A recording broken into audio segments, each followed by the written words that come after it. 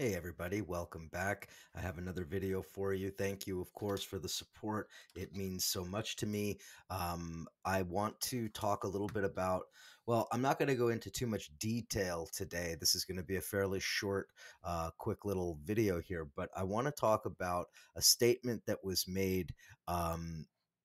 A statement that was made by Putin the other day at a press conference.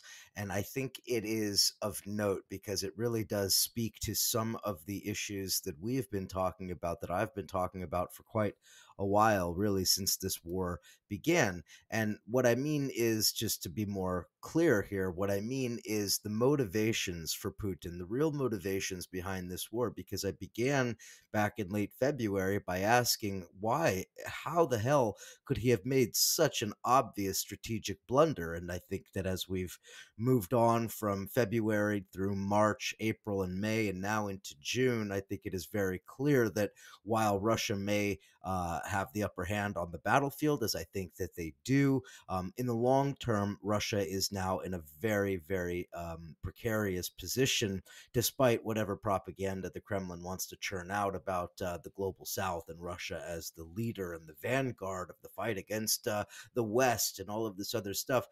Ordinary Russians know that their lives are materially worse now than they were several months ago, and that they will continue to deteriorate in the months and probably years to come.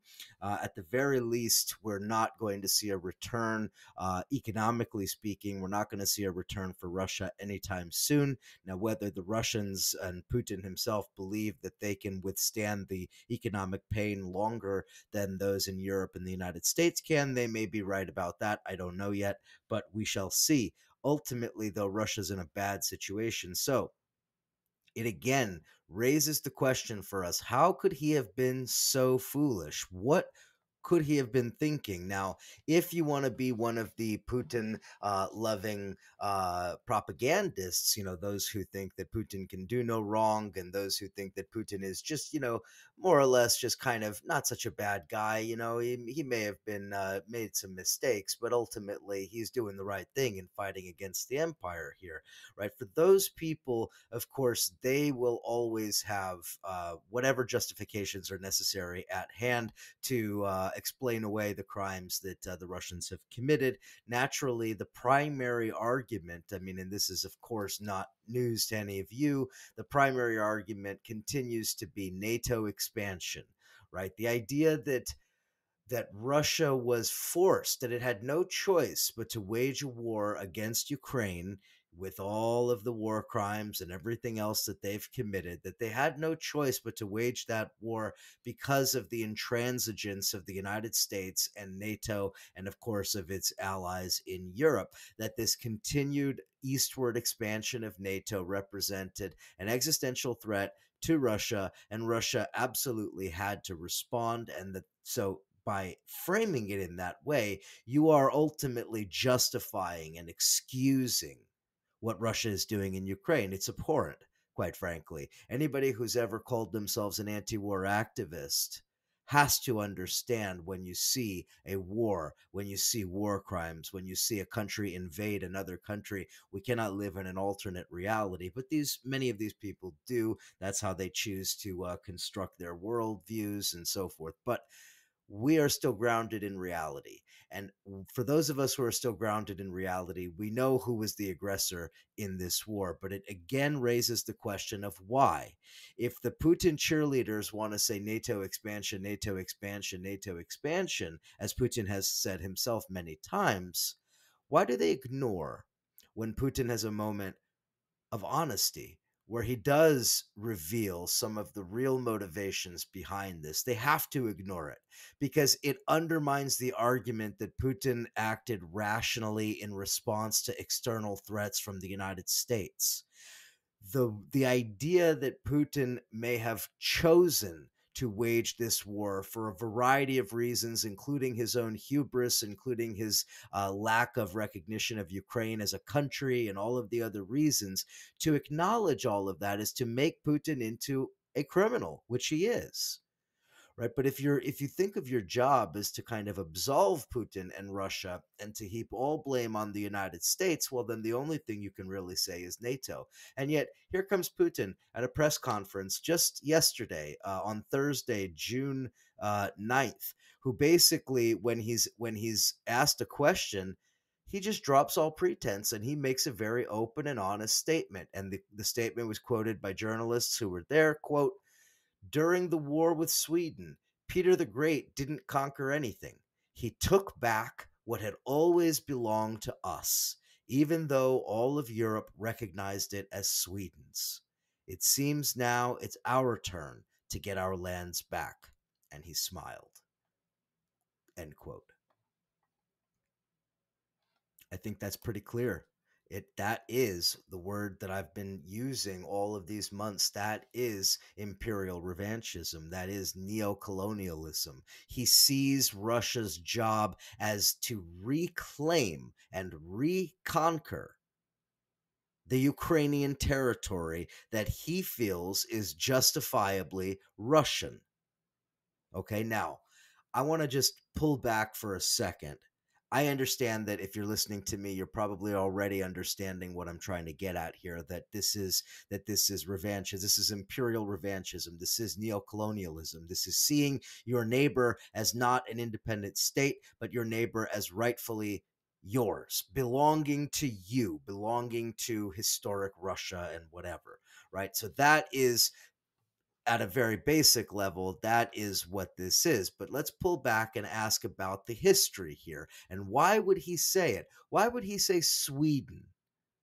Okay, now think back to your history classes. Maybe you've forgotten some of that European history. I'm not a historian. I'm sure I could bring people for interviews that could speak much more in detail about all of the history of this. But at a very basic level, Russia, in alliance with several other European powers and monarchies, at the end of the 17th and the beginning of the 18th century, waged war against Sweden. Sweden had been a dominant European power in the northern parts of Europe, and I believe at the time, at the very beginning of the century, Charles XII, the famous Swedish king, had ascended to the throne, and Peter, along with some of his allies, sensed an opportunity to more or less claw back some of the territory that prior wars had gained for the Swedish Empire.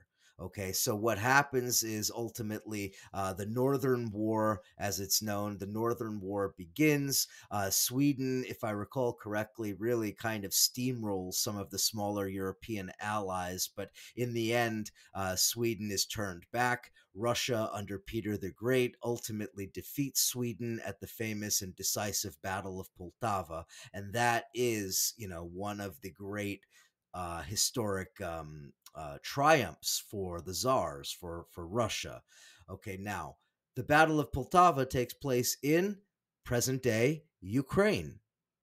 So again, what Putin is doing by referencing the war with Sweden, he's doing multiple things simultaneously. One, he's referencing a czarist past, an imperial glory, and not just any czar, the czar, the great modernizer, the czar who led the European, sort of the Europeanification of Russia, which is interesting considering that Russia is essentially breaking away from Europe. In that sense, Putin may see himself as something of a bookend, Peter on one end and Putin on the other. Putin certainly has presented himself, and it's certainly in the minds of his staunch supporters, as more or less the new czar, the real czar of Russia.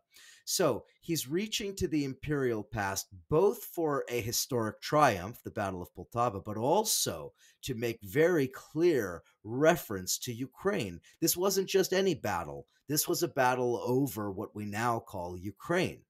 And simultaneously, there's another historic parallel that for some of the more uh, educated, more informed Russian listeners would intuitively understand this. It's not only about Ukraine, it is about what the Ukrainians were doing at that time, because the Ukrainians, under the hetman at that time, the leader of, I guess you could say, leader of what we would call Ukraine, sided with the other side, sided against Russia, as you could imagine. Okay, and so now again, Putin is creating this sort of or attempting to create a historic analog between what is happening now and is, you know, a precedent in, you know, the past of 320 or so years ago. Now, for casual listeners, it just might seem like, okay, well, Putin is talking about one conquest and now he wants to do another. But there's so much more to it. It is about the fundamental right of Russia to control all of the areas around it, not just what we now might call a sphere of influence, but in fact, all of the historic lands that Russia ever controlled. In other words, Putin is basically saying, and kind of winking and maybe even warning to Europe, like, I consider all of historic Russian imperial territory to be Russian. How do you think that message lands in the Balkan states? How do you think that message lands in the Baltic states? How do you think that message lands in places like Ukraine and Belarus and elsewhere? In other words, what Putin is doing is he's simultaneously signaling that this is about Ukraine, but this is also about the Russian Empire. This is about reconstituting the Russian Empire. This is where I always kind of part ways with some of my colleagues and friends on this idea that Putin is trying to reconstitute the Soviet Union. He is not. He's trying to reconstitute the Russian Empire, or remake it in a sort of new and more modernized form. That's what he's talking about. Let me read it again. Let me read what he says. He says that Peter the Great didn't conquer anything. He took back what had always belonged to us, even though all of Europe recognized it as Sweden's.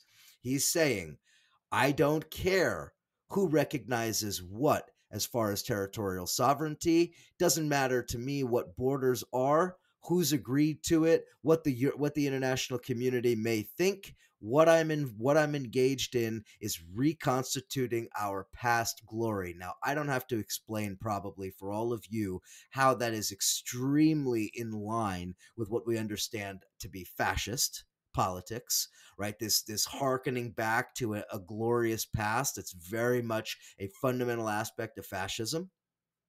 Also, the complete rejection of any set of universal norms or international law, which is ultimately what he's saying, that is also absolutely a part of imperialist thinking. Now, again, I would direct this message to a lot of the people who want to sit and sort of dissemble and genuflect and whatever over all of the different ways in which Russia is technically not imperialist or whatever. Bullshit. This is absolutely what we're talking about here. We are talking about imperialist, revanchist politics, a reconstitution of the Russian Empire, just as Dugin has long since advocated. This is straight out of Dugin, which is interesting considering that people have spent years trying to tell me how Dugin is not really influential in Russia, how Dugin's ideas are pretty marginal, how he's like an Alex Jones figure. Well, all I can tell you is pretty much every statement that Putin makes lines up almost identically with Alexander Dugin and Fourth Political Theory and Foundations of Geopolitics and all of his ideas about the future of human civilization. So, hey, what can I tell you? I mean, if it walks like a duck and it quacks like a duck, it's a duck. Um, the point also that needs to be made is about this idea of belonging to us, right? Putin doesn't want to hear anything about the fact that Russian culture is to a large extent cobbled together from various influences, most especially from Ukraine, from the Kievan Rus, which is the heart of the early period before there was a Russia, the origin of what we now call modern Russia and the Russian people, right? He doesn't want to talk about it in that way. He doesn't want to say that we belong to them. They belong to us. That is our territory. Now, this, of course, connects back to the oligarchs. This connects back to the natural resources. The people like Putin and those around him, they believe that the idea of Ukrainian sovereignty is a direct affront to them and their material interests. Why should the Ukrainian oligarchs get to control Ukraine's resources and exploit the country to their for their interests? That's our job. Anyway, I guess I'll leave it there, but I will just say that when he made this statement, he finally was able to speak truthfully. Finally, thankfully, he spoke very truthfully about it, and I guess we should probably thank him for that. Of course, this really does need to inform how we talk about this, because a whole segment of the left online is going to just crow about the fact that this is all about NATO. Putin's not talking about imperial revanchism. Read his words for yourself. You'll see it. Talk to you all later.